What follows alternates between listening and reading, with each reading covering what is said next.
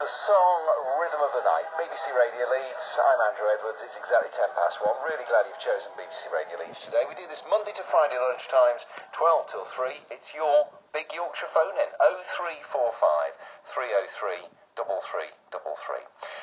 Did the UK get it wrong by not intervening in Syria? There's been a vigil in Bradford after the horrors of Aleppo. More than 200 people gathered in the centre of Bradford last night in a vigil to show solidarity with people in Syria's biggest city. And yesterday a ceasefire in the country crumbled with more bombings and artillery strikes. Things are looking a little more optimistic today. Main news story on the BBC website as I look at it now. East Aleppo evacuation underway. An operation to move people from that rebel-held part of the city well underway now.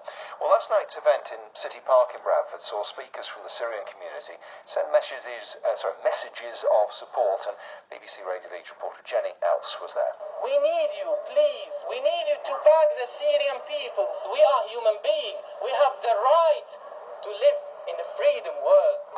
Over 200,000 dead, over 600,000 injured, 9 million refugees displaced, and 500,000 starving under siege.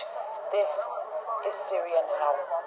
Powerful words emblazoned on one of the many banners with blood-red handprints which lined the mirror pool in City Park. It's brilliant to see so many of you, and it's really heartening, because at the moment what we're seeing is a meltdown in humanity. So many times we've said never again, and then we still see what's going on.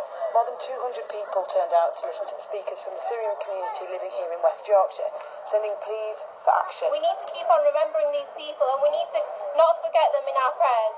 So I'm Salam, Al-Ghazal. I'm a British Syrian student from the Syrian Association of Yorkshire. For me, it was really important to stand with the Syrians. As a Syrian myself, it actually touches my heart, seeing the hundreds of thousands being trapped in Aleppo and 100 being killed over the past 24 hours. Honestly, I've heard reports from family over there that people are wanting to commit suicide and actually be under the attacks they are in. Jenny Else reporting for BBC Radio Leeds is some of the more than 200 people who had that vigil in Bradford last night. I'm asking you here on our big Yorkshire phone-in together, did the UK get it wrong by not intervening in Syria?